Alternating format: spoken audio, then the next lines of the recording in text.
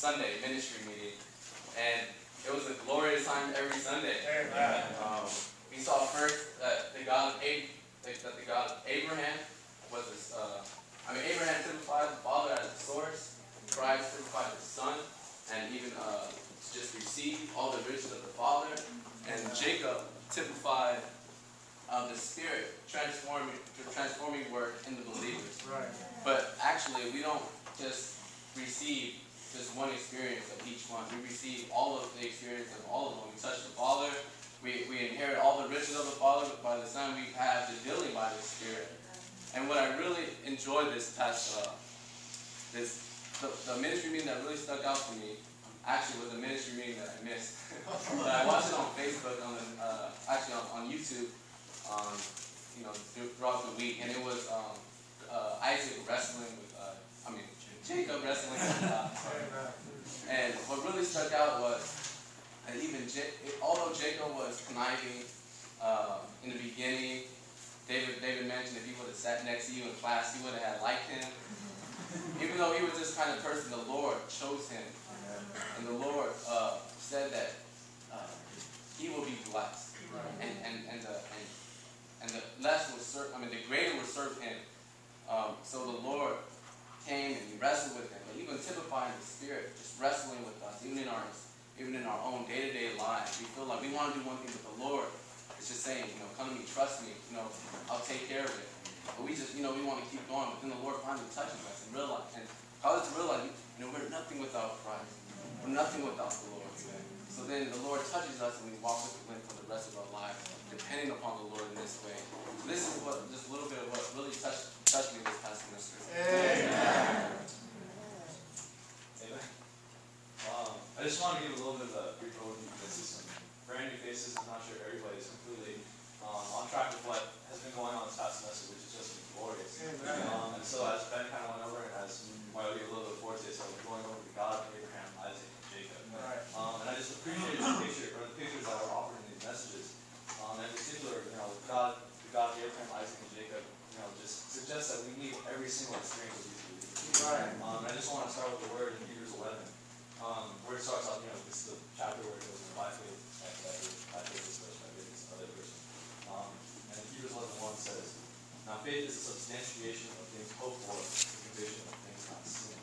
And in Hebrews 11, 8 goes on to say, by faith Abraham, being called, obeyed to go out unto a place which he was to receive as an inheritance. And he went out, not knowing where he was going. By faith he dwelt as a foreigner in the land of promise, as in a foreign land, making his home in tents with Isaac and Jacob, the fellow heirs of the same promise. For he eagerly awaited for the city which was the foundation, whose architect and builder is God. And I really appreciate that, we see these three types of people. Abraham being a person who was called, although not completely willingly. In fact, in the beginning we noticed that he was pretty much dragging his feet all the way through the good land, right? But then eventually he just learned to trust in God. So much to the point that the son that he had been given by God, Isaac, the one who he delighted in so much, kind of, similar to the picture of the Lord Jesus and the Father, right? But, who he worked so hard for, he had a son at first who he actually conceived out of his own preconceptions that he thought was right. But in fact, it was against God's will. Then Isaac was given by God for him for his good pleasure. And I just appreciated that even though he brought him up to the mountains and sacrificed him, he was still so willing to say, Lord, I give this one to you, this son who I delight in so much, who I love with the deepest, most innermost parts of my being. I still give him to you, no matter what. And I just appreciated the faith that Abraham really exercised. It really shows that this is a glorious picture of how we need to experience the Lord. As one who really takes the Lord through blind faith. But also, we look at Isaac, one who just inherited all the riches that he received from his father. Isaac, we like to say he was a simple person, not exactly very thoughtful. But all he did was he just rested in the land that his father had.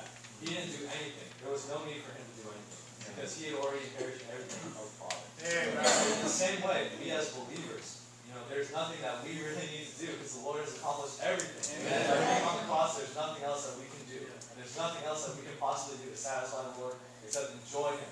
Enjoy all the riches that the Father has given us through the Lord Jesus. And of course, we have Jacob, who's also basically the rascal of the bunch. He's the guy that, we say that, or David said that if he sat next to you, he probably wouldn't like him. it's probably true because he has that little Jacobian nature, as it is the term that we coined, where he's just a conniving, mischievous person. And his name actually means heel holder because as he was conceived, his brother Esau came out first, but he was holding his heel as he came out, showing that he wanted to be first, but he couldn't be. But I just appreciated that, we see the picture of him wrestling with God, which in our experience is so much, what we do with the Lord on a day-by-day basis. As we're going through finals, as we're studying, for midterms, as we're turning in papers, so many times we're wrestling and fighting with God. And it's not because, we're able to submit to him, but the Lord just has to touch us to show us how weak we are, that we can't do anything without the Lord. Yeah. And I appreciate that, in us, we have this conniving, mischievous person who wants to rebel against God, who wants to do things according to our own desires. But really, we see that through Isaac, our experience is to be that we would not do anything. That again, we would just say, Lord, I submit to you that whatever your will is for me, I understand that it is your good pleasure. Amen. It's Romans 8:28, if I can conclude real quick. Amen. And I think some of us know this verse by heart. It says, and we know that all things work together for good. Right. Those who love God, those who are called according to his purpose. Amen. The Lord, this God is also the God of Jacob. I really appreciate, I actually really enjoyed that message too, wrestling with God, and specifically seeing who Jacob was wrestling with. Because in the verses it says that when Jacob was out, wherever, I forgot where he was, he was in the fort of Jab, and it just says that a man comes and wrestles with him until the break of dawn. It doesn't say who it is. But then later you find out that this is a very God of the universe that he's struggling with, that he's wrestling with. So I just really appreciate the brother pointed out, and many times in our experiences, it may seem apparently that we're wrestling with man. We're wrestling with our roommate. We're wrestling with people around us, all these people that we have different relationships with. But actually, behind each and every situation, God is trying to touch some part of us. He's trying to work himself into a specific part of us that he couldn't do in any other way. And you see that eventually after 6 hours of wrestling, actually this man could not prevail against him. And I was just struck to see that the Lord, if we put our trust completely in ourselves, actually this prevents the Lord from having a way in our being. It prevents him from having a way to prevail on us. So eventually, he asked Jacob, what is your name? Of course, he knows his name is Jacob, right? But this is just to show him what his source is. He asked him and he says his name is Jacob, right? This means that he was still of a natural source. He was still using his natural strength. So the Lord was just showing him who he was and where he was. But eventually, he changes his name to Israel, right? And Israel actually means wrestler with God, but also prince of God. So you see that through wrestling with God, he was able to gain him to the uttermost, that he could eventually become the prince of God. And in our experience, we might be wrestling with God, and actually, don't be discouraged, because the Lord is just working himself into a specific part of your being that maybe he couldn't do any other way. So I just appreciate it. The more we keep holding on to this one, we keep allowing